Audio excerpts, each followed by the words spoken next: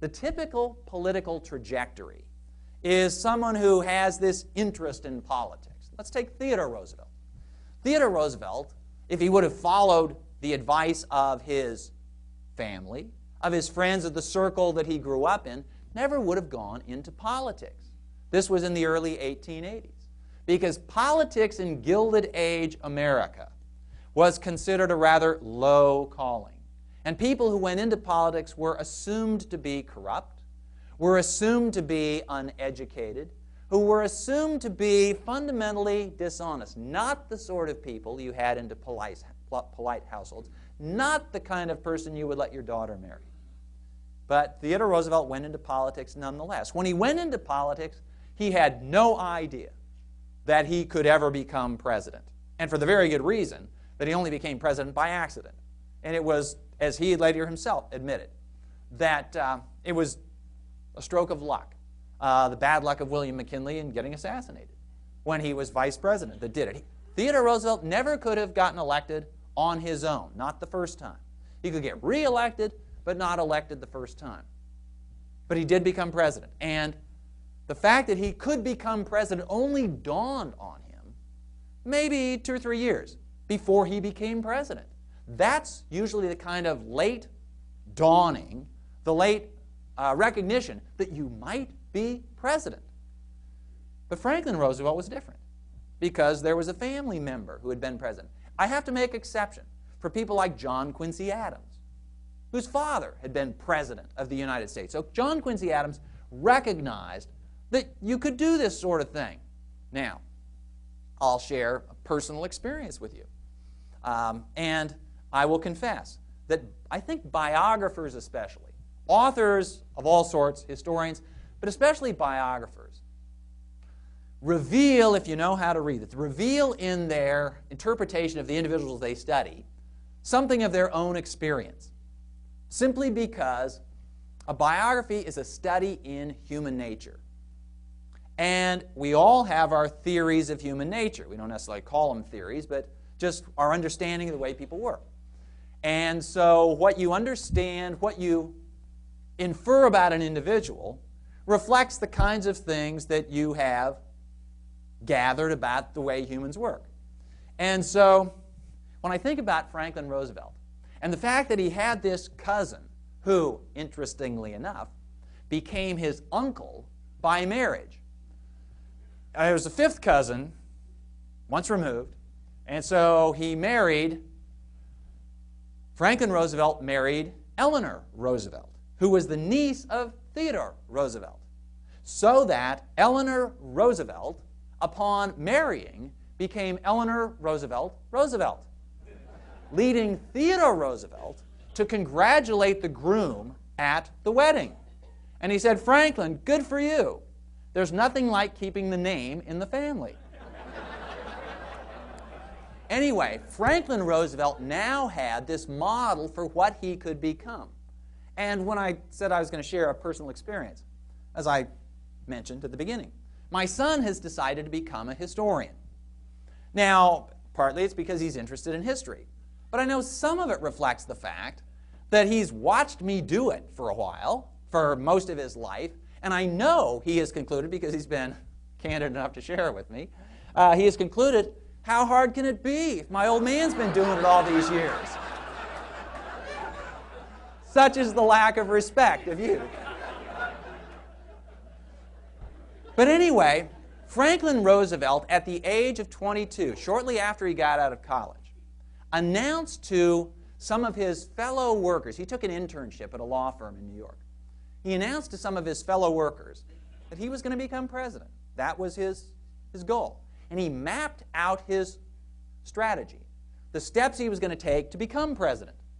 And he said, well, the first thing I'm going to do is to enter New York state politics. I think I'll get elected to the New York legislature. And then after that, I will campaign for the national ticket, and I will take appointment to a federal position. And the federal position I have my eye on is Assistant Secretary of the Navy. And then after a stint in Washington, I will come back to New York, and I will be elected governor of New York. and then I will be prime presidential timber. Well, in fact, that was exactly the trajectory that Theodore Roosevelt had followed. There's a story that goes, and I haven't been able to confirm this, there's a story that goes that says that Franklin Roosevelt, in accord with following, well, he was Cousin Ted, now he's Uncle Ted, that he decided he was going to follow Uncle Ted in another critical measure, and he told his wife Eleanor, and we're going to have 6 children, just like Uncle Ted had 6 children. And she says, what do you mean, we? Who do you think is going to have these children? Now, as a matter of fact, they did have 6 children. But anyway, that's another story, and it's actually an absolutely critical part of the story, which I'm going to get to in a moment.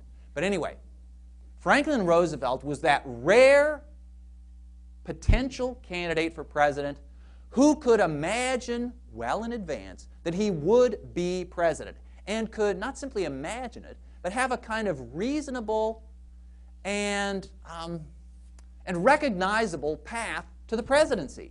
And he, in fact, followed that precise path. He was elected to the New York State Legislature. He campaigned for the Democratic ticket. Now, here's an important distinction. Whereas Theodore Roosevelt was a Republican, Franklin Roosevelt was a Democrat. But they were less different in that regard than you might guess, because Theodore Roosevelt was always a maverick among the Republicans. He should have been a Democrat in terms of his political philosophy. But there was a reason, an accident of history, that caused him to be a Republican rather than a Democrat. He grew up in New York City during and shortly after the Civil War.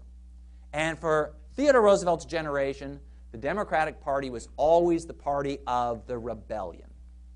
And furthermore, since he grew up in New York City, it was the party of Tammany Hall, which was corrupt. It was a big enough step for Theodore Roosevelt to enter politics at all, but to have entered politics in the Democratic Party would have been too much. Franklin Roosevelt actually came from a Democratic family in upstate New York. And this was actually a bit of an anomaly, because most of upstate New York was Republican. But his family consisted of Democrats, so he went into the Democratic Party. He was elected to the New York State Legislature. He campaigned for the Democratic ticket in 1912, and when Woodrow Wilson was elected, Wilson needed people to fill positions. This is the way you get assistant secretaries of the Navy. And Wilson asked Franklin Roosevelt what job he might like. He could have dreamed about being a cabinet secretary, but he wasn't quite that helpful to the ticket, which in those days meant that he, well, not just those days, it meant that he hadn't given enough money to the campaign.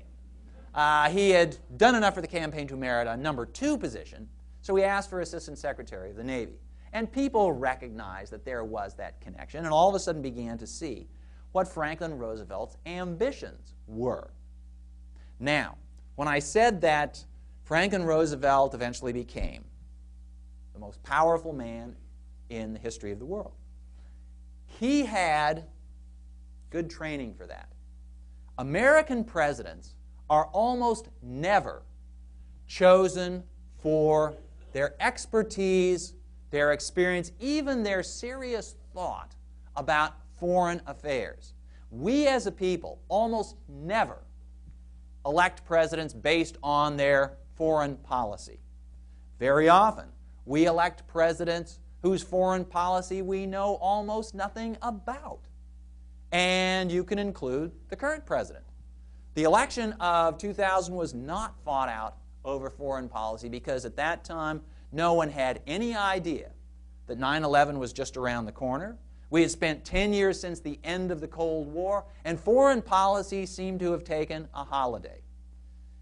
This is the norm rather than the exception. Woodrow Wilson, who was elected in 1912, was elected having said almost not a word on foreign policy. In fact, when Woodrow Wilson was about to be inaugurated, he told a journalist friend, who kindly for us historians wrote it down, Wilson said, "It would be the irony of history if foreign policy figured large in my administration."